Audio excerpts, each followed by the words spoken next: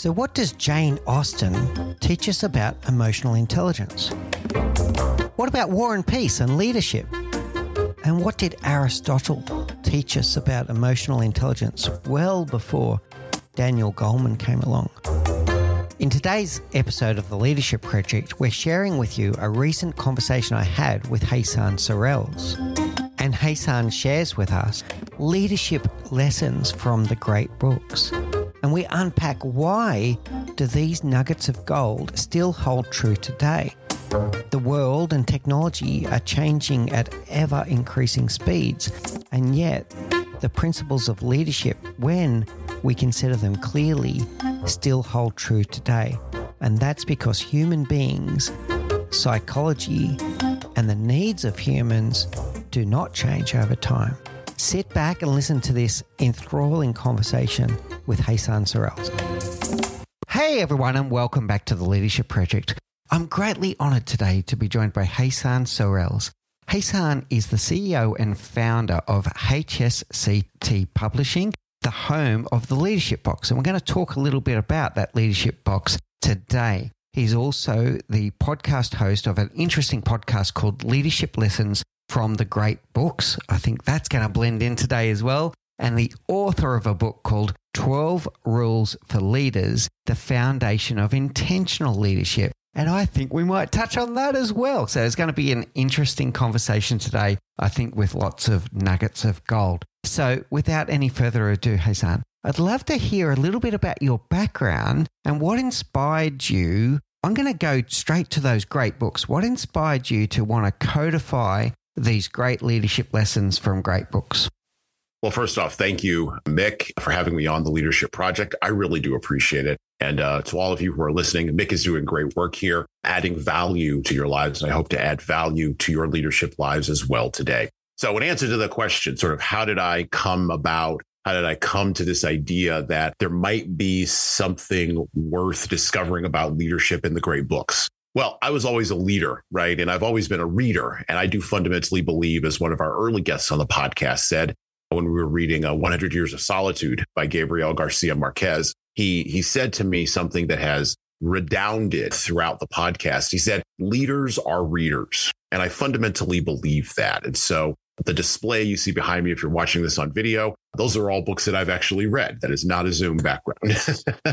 And if you're listening to this, go and check out the podcast. But, the genesis of that began by me really realizing that business books can only take you so far. By the way, I'm a person who's written a business book, so I put my hand up for that, right? I read a lot of business books. I've read, Think and Grow Rich, and I've read, about how to go from good to great. And all of these business books, they all have a nugget of truth in them, but they're surrounded by a lot of other things that may not necessarily always go directly to the human condition. But you can get directly to the human condition even better by exploring great literature, because literature and novels can do things, particularly great literature and great novels of not only the Western world, but also the Eastern world. What they can do is that they can take you into other human beings' experiences without you having to necessarily be there. And this is what a great humanities program used to do in colleges and universities in the United States for many, many years. And, that got me on the thought of thinking, how did people learn business before they had business books? So before there was, Good to Great by Jim Collins, how did a farmer figure out how to be a business person on a farm with, 400 acres and, 40 workers and a family and everything else? Because that's a business. That was a small business back in the day. How did people learn business skills when they studied Latin and they studied Greek and they studied mathematics, but they weren't going to school for an MBA? And here's how they learned how to do business. They read extensively. So they read in literature. They read in the Greeks. They read Shakespeare, particularly in a post-Enlightenment era. They read a lot of Shakespeare. They read and explored, particularly guys like Thomas Jefferson, who were very much agrarian, small business owners and small business creators. They talked to their neighbors. They figured out about emotional intelligence, not only from reading books, but also from, dealing with people around emotional intelligence. It isn't as if Daniel Goleman was the first one to come up with that idea. And so what I tell folks is this: you can learn a lot about the science of emotional intelligence from Daniel Goleman, but the application of it, you need to read Jane Austen. You need to read Sense and Sensibility to understand the application of emotional intelligence in the small things and to be able to have that resonate with you so that you could take that lesson back to your workplace. You could take it back to a more formalized, now post-industrial world in the West. And so taking those ideas and stringing them together led me to the thought that there might be a podcast here and people might want to take from this insight. And sometimes people will ask me, how long do you plan on doing this podcast? I say forever, as long as there are books to read. We've done about 200 episodes coming up so far. We have a short format, and we have a longer format. And I'm never going to run out of books. I'm never going to run out of leadership insights that can be gained from those books. And there's always going to be more things to mine. There's always going to be more books to delve into. As a matter of fact, on an upcoming episode, we're delving into just the introduction to War and Peace. There is so much about leadership in that book. It isn't even funny. Really interesting, Jesan. I want to test one thing with you there. In fact, two, but I'm going to start one at a time because I'm going to try and take this conversation in a certain direction here. But the first one is, why do you think it is, like in a very fast changing world? The world is now different than it's ever been before. It's now changing at a speed that it never has before, but it's also changing at a speed slower than it ever will again. Like it's a runaway train. And yet, in these great books, these nuggets of truth do seem to hold true. So how is it that the world is changing so quickly, and yet if you delve into these great books, I'm going to say the foundations have remained true? Because a rose by any other name would still smell as sweet. So yes, things are changing. Our technology has changed, right? Our tools for communication have changed. You know, my father never would have imagined that I'd be on a podcast talking to someone from Australia and speaking to an Australian audience. You know, my father was a Vietnam vet. Yes, he was passionate about radio, but he wasn't doing that kind of work. That wasn't something that was inside of his conception, right? And so many of us, for the longest time in the work world, were, and many of us still are, trapped in industrial revolution concepts of what change should look like. Like it should only take 20 years. It should be very slow and steady. We will have time to adapt to it and so on and so on. And now, to your point, we're in a place where things are changing once every 2 weeks, once every 3 weeks, once every few days, right? In a post-COVID environment. But the one thing that's not changing once every 2 weeks and the one thing that's not changing once every 2 days are the relationships and the interpersonal relationships between human beings. And you talk about a foundation. Look, I'm not going to talk about good or evil on this podcast, although Alexander Solzhenitsyn infamously said in the Gulag Archipelago that the line from good and evil runs through every human heart. That's a foundational truth that will never change no matter how much we tweet. And as I used to say in the past to groups that I would train, we have an expectation that human behavior and human emotions and human relationships will change at the speed of a tweet, and they don't. And that's where these books really come in to really help us. Sorry. Yeah. No, I think you've nailed it, Jesan. It's what I was thinking, but I wanted to hold the floor for you to hear your thoughts. It is, all leadership is about human beings, about how we relate to other human beings. And yes, we evolve over time, but our psychological and physiological needs don't, right? We still have these same needs for survival, for love and belonging, for freedom, for even fun. Like we have these psychological and physiological needs that go beyond the length of time of these industrial changes that we've been going through. So yes, our world goes at a cracking pace, but our psychological need for things, the need to feel like we matter, has always been there. Not only has it always been there, but I'll even go into the dark parts of humanity, right? You know, the dark parts of humanity haven't gone anywhere. We still struggle with pride and greed and envy and lust and avarice and contempt and desiring what someone else has and not being able to have it, right? And we put all of these desires infamously on social media platforms. Our social media platforms are full of us broadcasting these desires to the world and not getting any fulfillment from broadcasting those desires. And by the way, Sophocles could have told you you're not going to get any fulfillment. You know, Plato could have told you weren't going to get any fulfillment. Shakespeare, just read King Lear or even Julius Caesar or even Hamlet or Macbeth. You're not going to get any fulfillment just from broadcasting your desires. Where you're going to get fulfillment is from having a relationship, a human to human relationship with another human being, even in a world of AI, which, by the way, not going to go down that path. I mean, if you want to, we can. But, you know, large language algorithms are not Skynet, folks. I'm also a movie guy. They're not Skynet. Let me be the first person to say that. I understand that what you're seeing out there right now looks very challenging and scary. And it looks like we're moving very quickly towards something where we need to put the brakes on. But fundamentally, underneath those systems, the first person to really program those systems, even though they may learn later on, is still a human being with human foibles, human problems, human desires, human temptations, and of course, a need to connect with other human beings. Yeah, I'd say there it starts with a human and it ends with a human, right? So, and for me, AI, where it is going to change the way we go about things, but it's going to be an augmentation of the human existence, but it's still the human existence, right? It's still the human existence. The more things change, the more they stay the same. We say this on the podcast all the time. There we go. It's really interesting. You codified that beautifully, by the way. And it's interesting because you brought up Daniel Goleman before and you got me thinking as well. And Daniel's one of my favorite authors, by the way. He's amazing. But then I think about my favorite quote about emotional intelligence, which you also brought up, comes from Aristocrates. And I'm going to probably butcher it here, but it goes something along the lines of anyone can be angry. That's easy. But to be angry with the right person for the right reason, to the right degree and in the right way, that's not easy. That's emotional intelligence in one quote.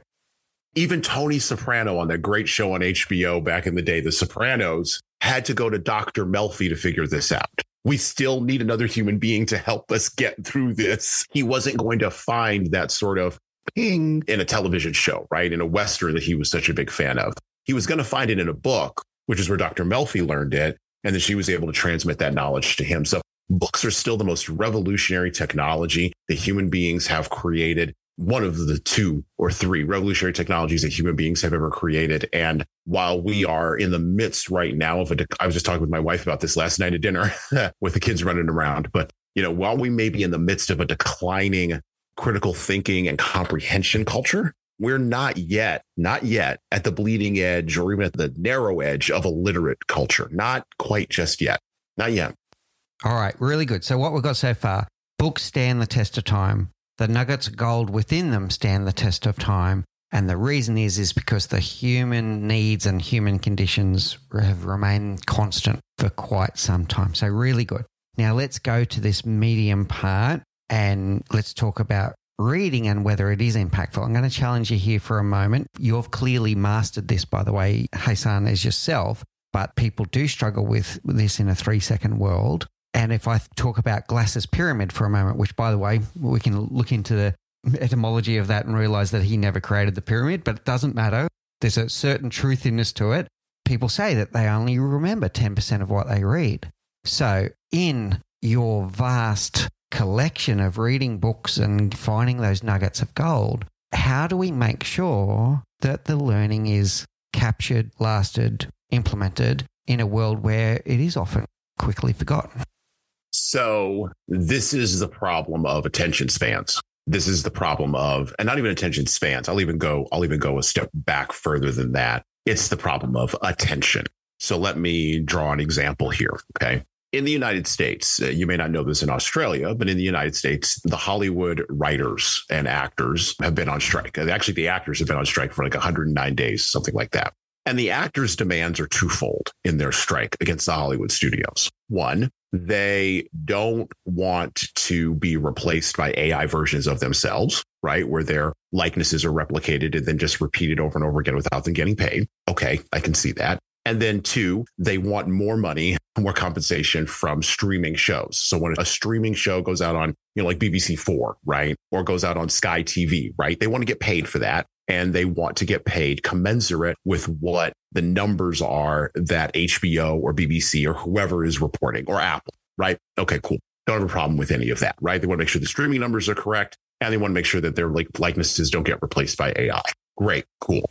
However, Hollywood is a legacy system, and all legacy systems, and this goes directly to attention and memory, all legacy systems operate on paradigms that existed beforehand. Almost all legacy systems. They do not exist on paradigms that are going to operate in the future. And so what the Hollywood actors and the Hollywood studios both fail to understand is that they are in a competition for my attention that they've already lost. They've lost it to my neighbor across the street who's online. They've lost it to the TikTok influencer that I follow. They've lost it to the YouTuber that I pay $5 a month on a Patreon to.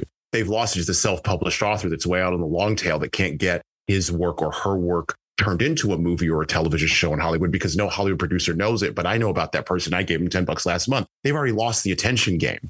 So the attention game in a long tail, not fathead, but in a long tail world, always becomes more atomized.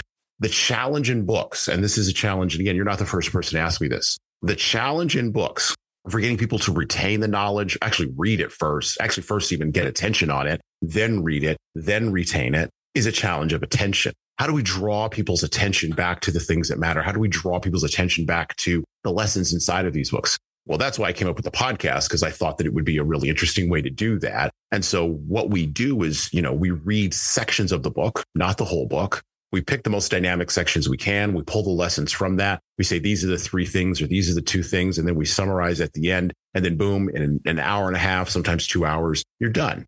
Now, the podcast itself is long form content, but the lessons inside can be divided up and can be split up and can be turned into 30-second bites if I so choose. But we decide not to go in that direction because we're making slow food, because some things need to be taken in as a matter of, and I'm going to be a partisan for something here, as a matter of discipline, as a matter of removing yourself from one area and putting yourself in another so you can retain what it is that you know, right? And what it is that you've learned. So you remembered that quote because you read it somewhere and you said, pardon me, I'm probably going to butcher it. And actually you didn't. You had better recall than you thought you did. And then I had recall from Tony Soprano saying that in a show that I watched 15 years ago.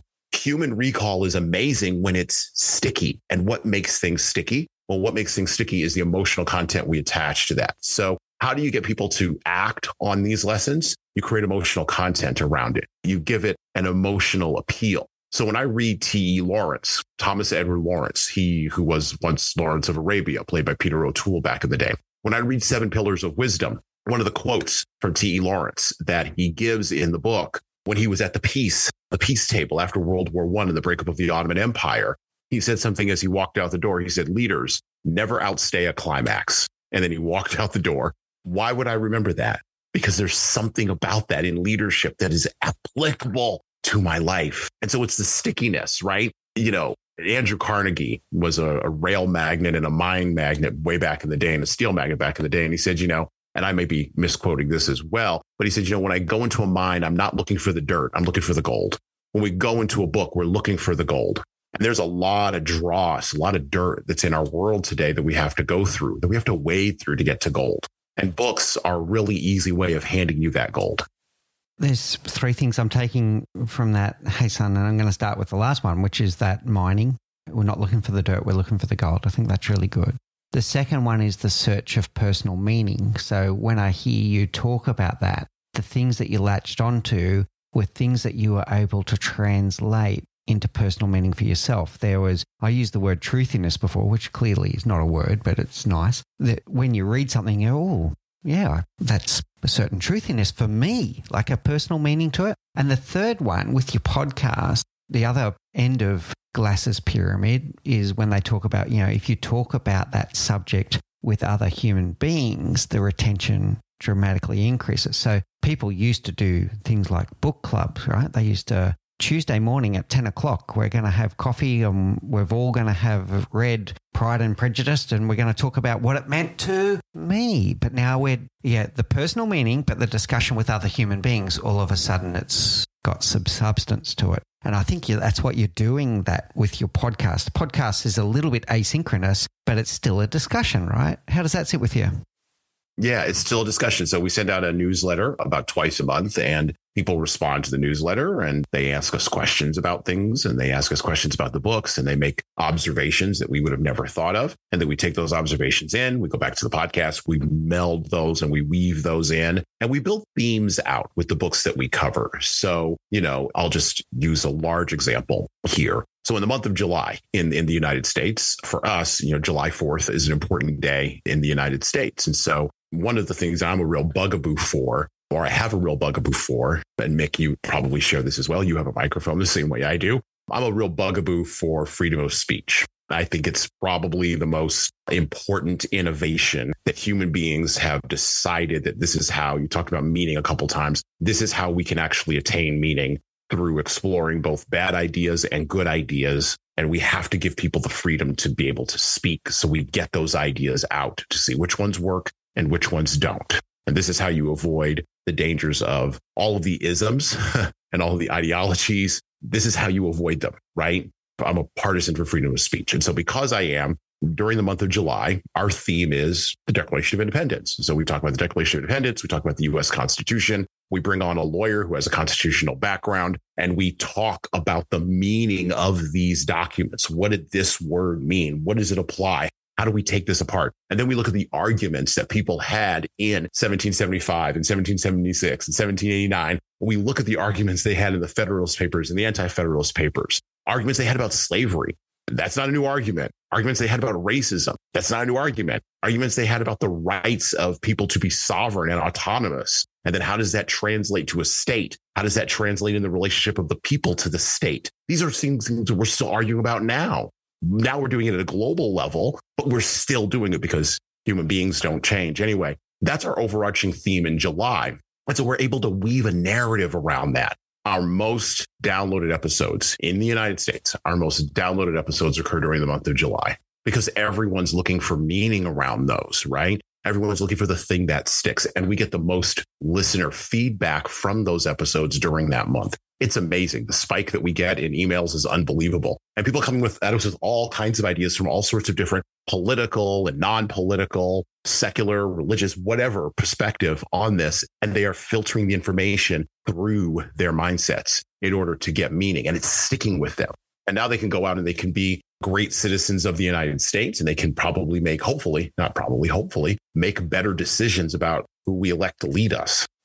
Really interesting, Jesan. And so far, we've got these universal truths that stand the test of time. Now we're searching for meaning, collective meaning, personal meaning, and that discussion and dialogue to make sure that we're testing. And I love what you said about testing good ideas, testing bad ideas, because if it stayed in a monologue in our head, it wouldn't be tested. It would just be dormant, and it wouldn't be co-created. Like, so for you and I to have a conversation, it could be a very controversial concept. When we hold space for each other and truly have that discussion about what started as some kind of nugget of truth, but then you and I discussed it, we then co-create our knowledge in a way where I feel richer, you feel richer, and we both go out into the world with newly found co-created knowledge through those meaningful conversations.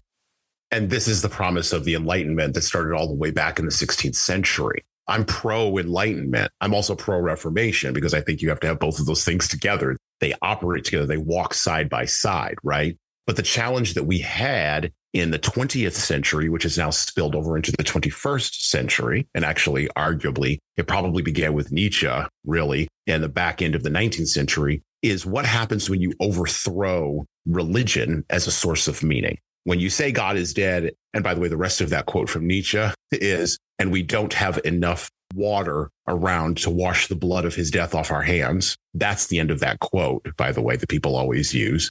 When you have that dynamic in the Western world, and now we're looking for meaning, we're going to wander through the isms. We're going to wander through existentialism. We're going to wander through nihilism, which, by the way, I think we're at the end of in the West. We're going to wander through consumerism. We're going to wander through capitalism. We're going to try to find meaning in all of these other places that used to be filled by a religious impulse and now have to be filled by something else. And at the end of it, we have to go back, and this sort of answers the second question that you hit me with, which is why books? We have to go back to where that meaning is actually located. And it's not necessarily always online. It's not necessarily always in a blog. And by the way, I'm a blogger. I've blogged. I'm not objecting to blogging. Blogging can be a source of meaning, but at scale, right? A blog, a podcast, we've got to go back to the core things, right? So the promise of the Enlightenment was that we would be able to co-create. We would be able to create meaning with each other. And that's what makes the book such a revolutionary technology, because without that,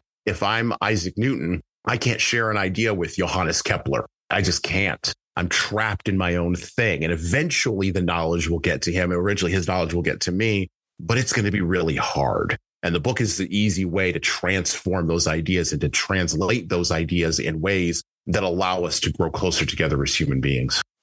It's good that you bring up some of the great scientists now at this point, because the question I was going to then ask is, once we find that meaning and we co-create an advanced meaning, if you like, and we get more and deeper into what it all means, how do we convert it into applied learning, Jesan? Because the next step is to actually go and do something with it. It's interesting that that's how you ended that sentence or ended that question or that observation or that statement, because I always say at the end, and I'll probably say it at the end of this podcast episode here today with you, this great conversation we're having. I always told people at the end of trainings or even at the end of my own podcast episode, I will say, now go out and do something with this, right? And give them the permission to go do that. So how do we apply what we've learned? How do we have the guts to do that? Well, there's 3 C's, I think, that we need in order to be effective at application. We need clarity on what it is we're actually saying and thinking. Many of us, folks in leadership positions, folks in followership positions, folks sitting on the sidelines and applauding from the cheap seats, don't have clear thinking. Matter of fact, I would challenge you, Mick, next time you're out with a group, even if it's a group of personal friends, ask them, how many of you in this group think you actually think clearly? And just watch how that question just lands with folks. Watch their eyes change, because people don't think about thinking clearly, which is really interesting. By the way, Shane Parrish, that's a great book out now, New York Times bestseller book called Clear Thinking. I wish I'd bought that book. I wish I'd written that book. And he's also the podcast host of The Knowledge Project, about how to actually think clearly. Brilliant. But the first thing we have to do is get that clarity of thinking, not muddling messages or muddling our own thoughts. Once we're over that hump, then we have to have candor. And candor is the ability to tell the truth. Now, there's 2 different kinds of truth, and there's really only 2. There's capital T truth and small t truth. Now, small t truths are my truth, mixed truth, listeners, your individual truths. Those are truths that are personal to us and probably can't be scaled up even past our families, much less to our neighborhoods, our communities, or to a larger culture. There's a lot of attempts to scale those small t truths and make them larger t truths because of the absence of meaning at that larger level that's happening right now in a lot of different areas, in a lot of different places all across our globe. We can argue if that's good or bad, but it is happening. The second kind of truth is the large T truth, and the large T, capital T truth, are usually truths that have come with religious language. They come with the language of Islam or Judaism or Christianity or any of the other major religions. These are truths that stake a claim to what reality actually is.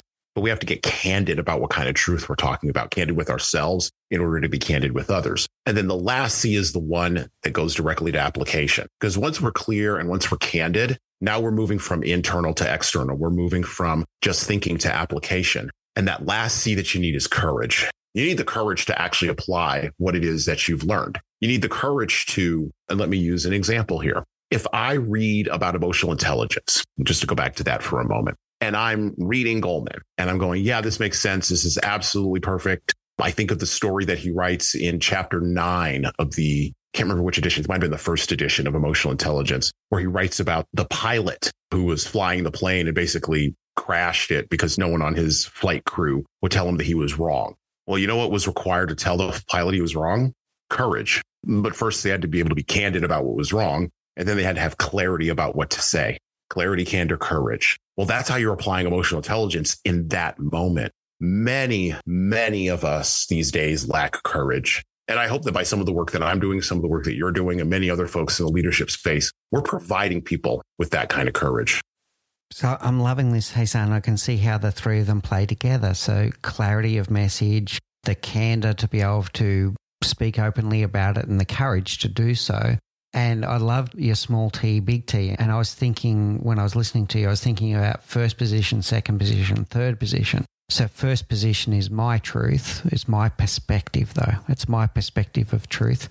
Second position is your perspective of truth. And then third position is the helicopter view of looking from the outside, what is real, right? What is real? So there's mixed perspective, there's Jesan's perspective. But when they've got the candor and the courage to talk about it, we can start finding out what is real amongst those, starting with 2 perspectives, but keep on going, adding all of the perspectives. You end up with a society, a religion, a world, and you can get to what maybe is real. How does that sit with you? Absolutely. And let me be clear, we need people to challenge that as well. Remember, I said previously, I'm a partisan for free speech. So one of the books that we're going to be covering next year, a very small book, it's actually an essay. It's called Power of the Powerless by Václav Havel. And it's basically an essay about what does it take to be courageous and be a dissenter when everyone in the society or culture you may be in is looking in one direction at one, maybe capital T or small t truth, and you're looking over here in another direction.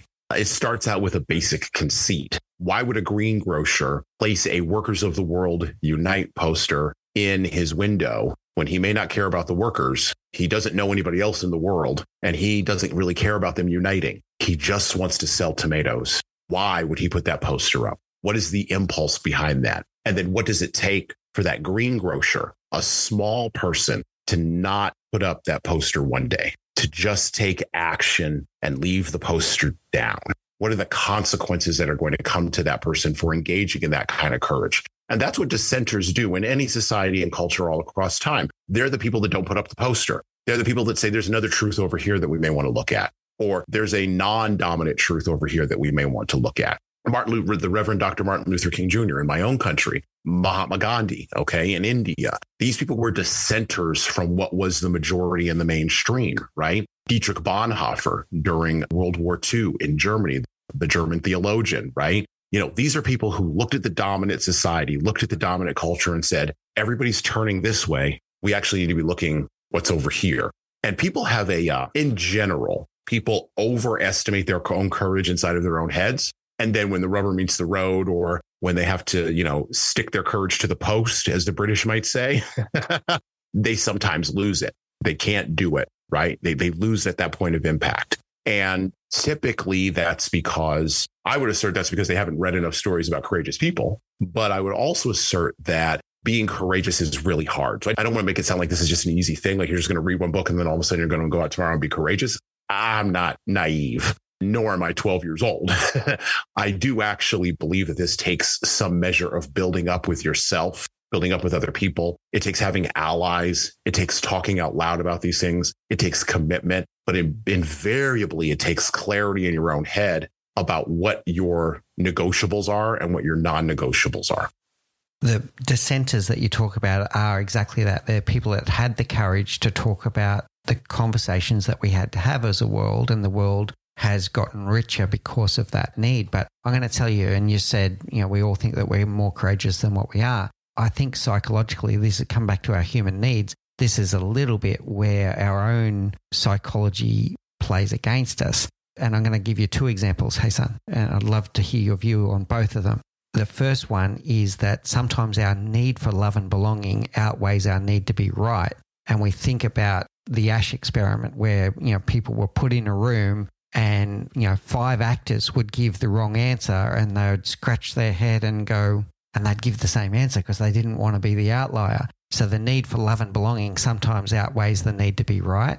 And the second part about this is our fear of loss is greater than how we feel about gain, right? So when we stick ourselves out there, the fear of loss holds us back more than our pursuit for the opportunity of what we're trying to gain. So our psychology plays against us with that courage. How does that sit with you?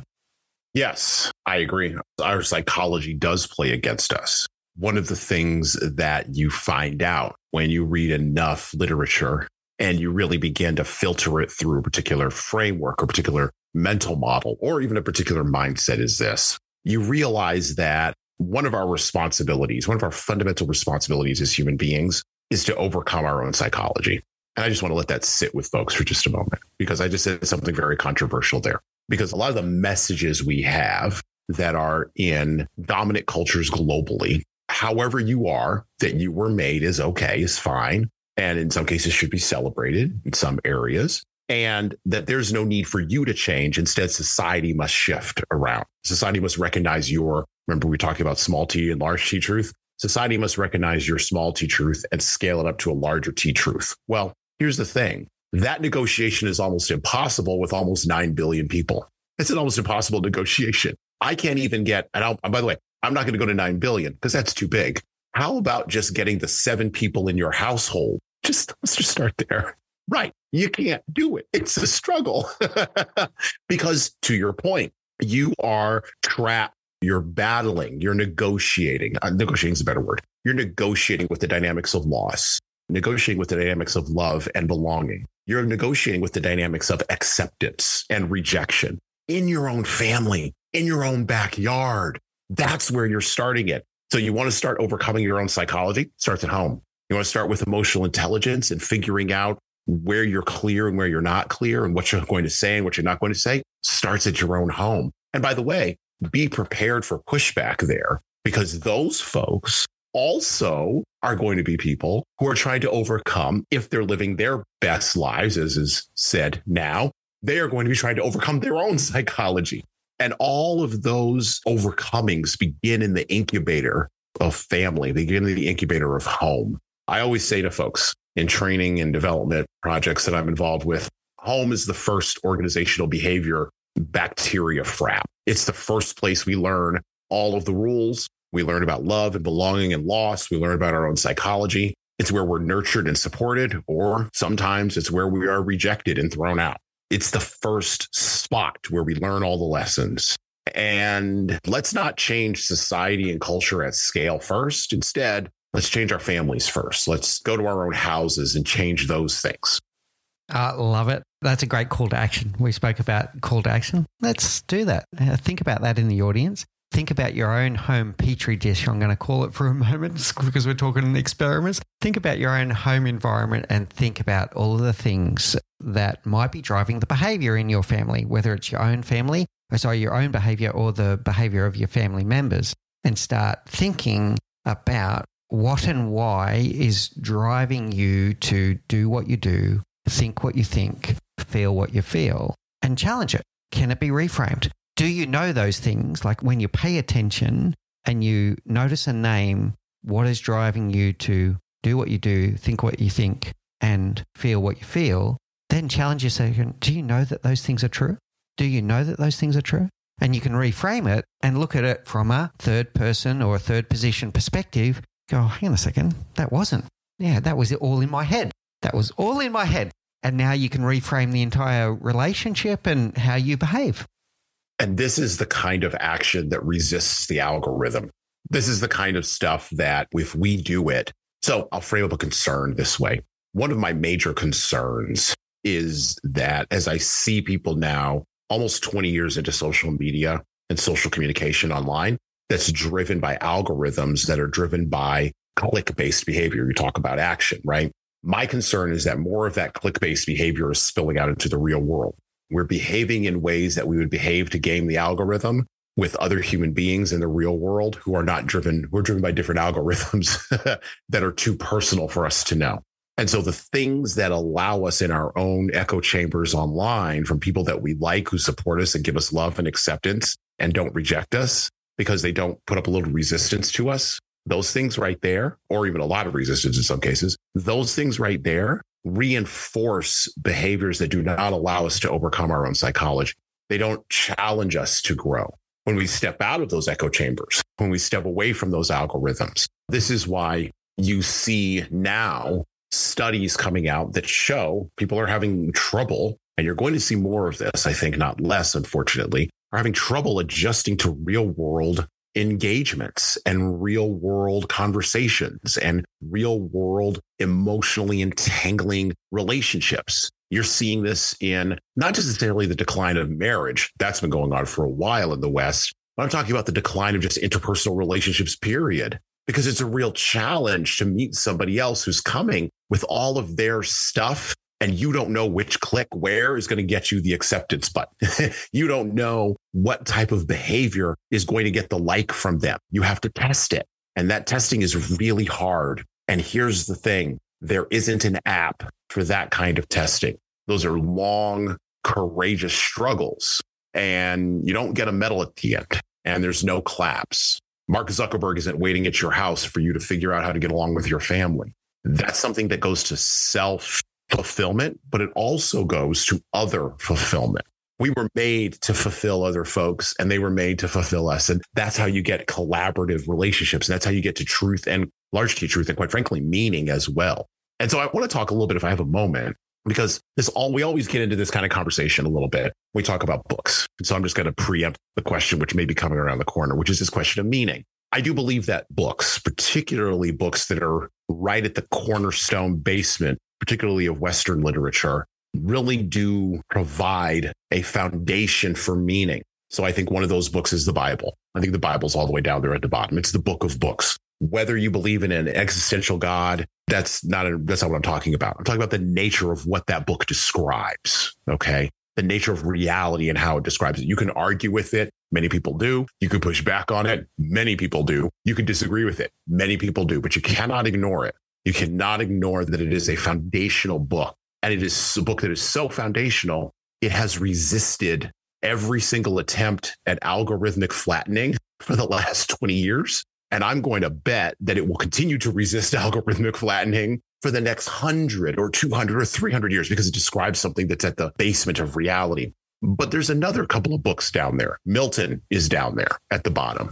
Shakespeare, any of Shakespeare's plays, we've covered several of them on the podcast. They are right down there, foundational, bottom level stuff. Any of writings by Sophocles or Plato, the Greeks, all the way down at the bottom. I would even argue Epic of Gilgamesh, books like that describe ancient things, all the way down at the bottom, because they create a foundation of meaning. Because the questions of meaning can't be flattened out by the algorithm. They're too sharp. They're too deep. They go to who we are as human beings. Really interesting, Jesan. I want to play something back to you and see how this sits with you. So I am deeply worried about algorithmic bias fueled by confirmation bias. And you could reverse that if you like. It can be confirmation bias fueled by algorithmic bias. It doesn't matter. It's a cycle. I think it's an Ouroboros. It's a snake eating its own tail. Exactly. Right. And on top of that, the endorphin-driven pursuit of likes. I do worry about that as well. And what I'm hearing from you is then about seeking the foundational truth. So in whatever it is that you're researching or clicking on right now, do you know it to be true is one question, but what is the foundational truth behind it? What is the foundational truth? And then when we do have these dialogues with people, whether they are online or at the coffee shop, and we talked before about having that dialogue and the discussion, making a co-creation, make damn sure that you are not just listening to what you want to hear or listening to things that confirm what you've already believed, but you're genuinely holding space for new thoughts, a challenging thought to come in and go, oh, yeah, I never thought of it that way. Or the addition of, well, if this is true and that is true, then maybe this is true. But it's foundational truths that we're looking for here. How does that sit with you? I absolutely agree with you about confirmation bias and algorithmic bias and the nature of how we have allowed ourselves, and we really have allowed ourselves. I'm probably the last person in the Western world that believes in free will anymore. So I'm sorry. I'm a throwback to a simpler time, maybe. But we have allowed ourselves through our own free will to be captured, and quite frankly, allowing our data to be captured as well. But ourselves are our data to be captured by platforms that are driven not by our best interest, but that are driven by marketing dollars and selling us stuff, if we're going to be quite blunt about it, from search all the way to social, right? And we've allowed this to happen, the exchange. I'm old enough to remember when we were talking about this exchange in the late 90s and the early 2000s. I know I look young, but I've got some gray hairs. You can't see them all in the video, but they are there. I've got some snow on the mountaintop. And I remember when this argument was going on about how much freedom, how much, and that's sort of how we framed it, but how much freedom, how much individualism, how much of ourselves were we going to give to this thing called the internet in exchange for ease, in exchange for convenience, in exchange for safety. And it turns out that we're going to give it quite a bit. That's the answer to that question. And we're going to give it over willingly. And so, much like William F. Buckley said back in the day, the founder of the National Review, I'm one of those people, just like a dissenter would be in Eastern Europe during the height of communism. I'm one of those people that stands athwart history and yells, stop. Now I'm being joined by many other people who are standing athwart the tech giants and saying, stop, we need to stop. And the reason why we need to stop is for exactly the reason that you brought up. Look, dopamine-driven behaviors are always short-term. Anybody who's ever had an addict in their family, and I've known people who are addicts, I've had close friends who are addicted to serious hard drugs. Any close addict, any person who's close to an addict, or any person who has addictive behavior will tell you that in order to break that behavior, Sometimes the thing you have to do is to hit rock. Actually, not sometimes. Usually the thing you have to do is hit rock bottom. The tragedy is rock bottom looks different for everybody. It just does. It's an individual pursuit because addiction is an individual thing. The fact that we're addicted to these platforms and the fact that biases of our own are packed in to these platforms and packed into what these platforms deliver to us, honestly, is our fault. And we have to break away from them. We have to figure out how to negotiate with the tool rather than letting the tool rule us. So case in point, just so that you know, I'm actually living what I say, right? I'm not just spouting some stuff here to make myself sound good. My daughter just turned 18. My oldest daughter just turned 18. And in our house, we have a rule: no cell phones until you're like 15, 16. And then you get the lowest level cell phone possible with no social media access. And it's for texting and for getting calls from mom and dad. And okay, you have a good time. And usually now I have 4 children. I have a 26-year-old son. I have, like I said before, I have an 18-year-old daughter. I have a 13-year-old. We're kind of rounding the corner with this on her. And I have a 6-year-old boy. The only way my wife and I get to make that kind of rule in our home, the only way we get to enforce that is because we actually have to role model that behavior. So I have a cell phone for sure, but you know what? There's boundaries around that thing. When my kids are talking to me, you know where the cell phone goes? Over there. My kid has my 100% of my attention. When we are at the dinner table and we try to eat dinner at least 3 to 4 nights a week together, you know what's at the dinner table? There's no phones at the dinner table.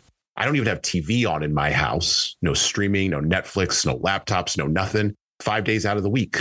Does that sound weird? Does that sound strange? Maybe to your ears it does. But again, going back to your lifestyle, your house, how are you living? Are you letting the algorithm rule you? Are you giving it the data that it needs to determine what your cognitive biases are and then to use those against you to sell you stuff? And then people ask me, well, how will I be entertained? How will I find out about things? Well, there's books.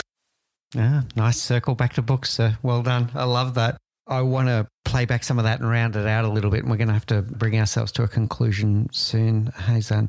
So listening to you, I love that our next call to action is also in the home again and thinking about mindfulness and presence. And that's what your family want. That's how you connect with other human beings. It's not through a device. And we've accidentally stumbled on the works of one of my favorite authors, by the way, Jesan, which is Martin Seligman. And the pursuit of happiness and thinking about what is the difference between the pleasant life, the good life, and the meaningful life.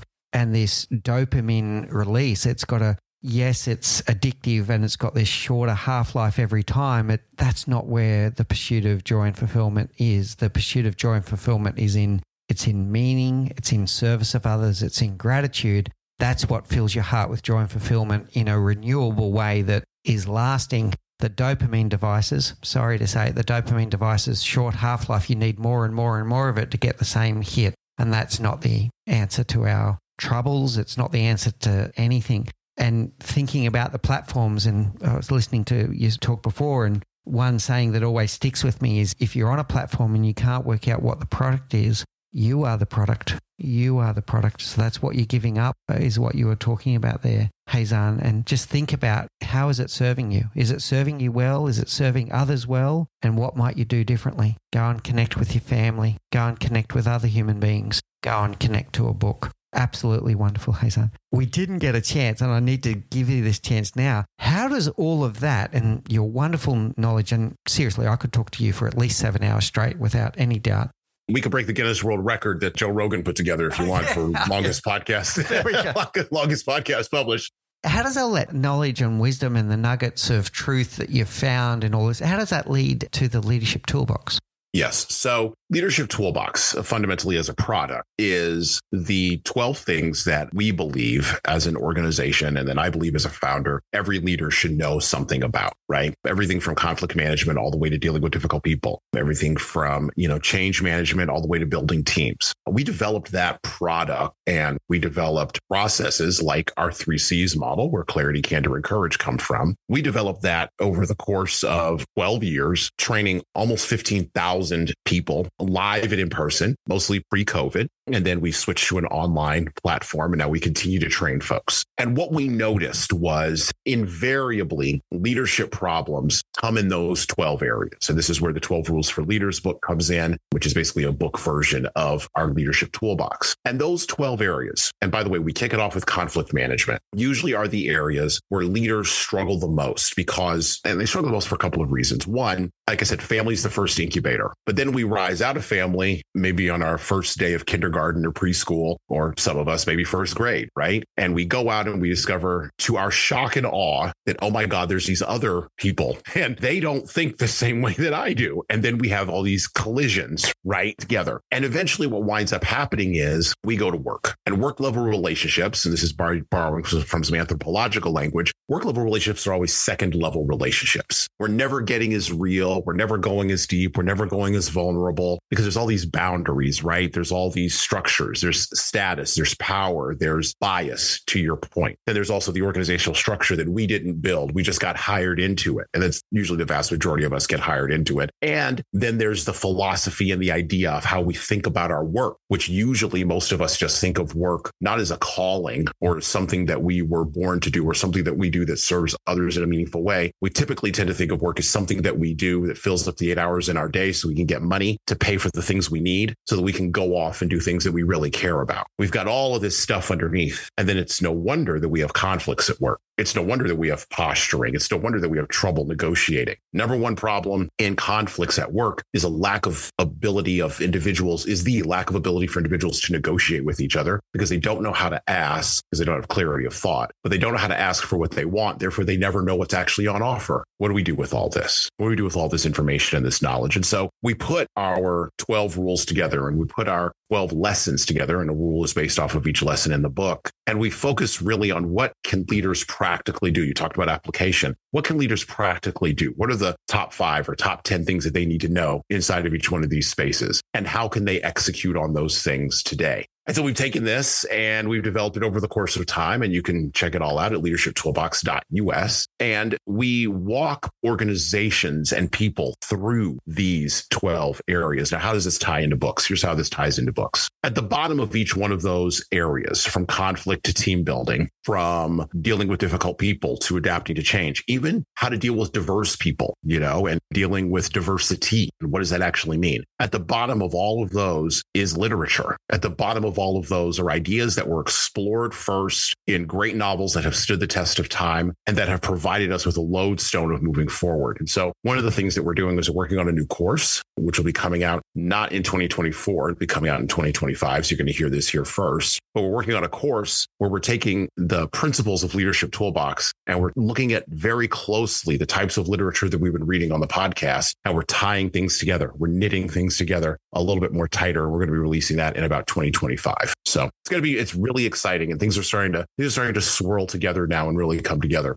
All right, brilliant, Jesan. So I think that our third call to action in the show today is now to think about the workplace and remember that all businesses are people businesses. Everyone. It's all about how we relate to other human beings. And the 12 rules that Jesan is talking about are taking those fundamental truths of human behavior and psychology and bringing them into the workplace. And conflict management's a great one. Team building, like you said, unity, direction. All of these things are things that are about human beings at the end of the day, and how you might take some of these concepts. How might you apply clarity, candor, and courage in your next conversation in the workplace, realizing that it's another human being that you're actually talking to and understanding their needs and your needs in that mix. I think it's absolutely wonderful, Jesan. I feel like we could continue on for another 3 hours unpacking all of that. What we'll do rather than that is we'll point people towards the Leadership Toolbox in the show notes, and also the 12 rules for leaders, the foundations of intentional leadership. And I love that word, intentional leadership, by the way.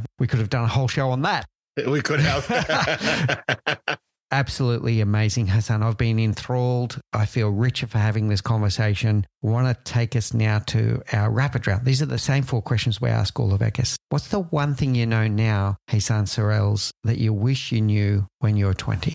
I now know that I can be patient. I was very impatient in my 20s, and my children will tell you that I still am, but they didn't know me then. So no, I'm a lot more patient now than I was in my 20s. I can resonate with that. Okay, very good. Most difficult question for you ever. What is your favorite book? So this is going to be a surprise because I haven't talked about this author, but I was thinking about it. And I read this author literally every year from the time I was about 8 or 9 when I first got the book, all the way up to about my mid-20s. And then I stopped reading him. And I just recently picked him up and was reading it for the podcast coming up. And it brought back a whole bunch of memories. I got to see things differently through different eyes now. But my favorite book, probably, or the most consistent book across my life, has been The Sun Also Rises by Ernest Hemingway. Well done. Very nice. Okay. Next question is, what's your favorite quote?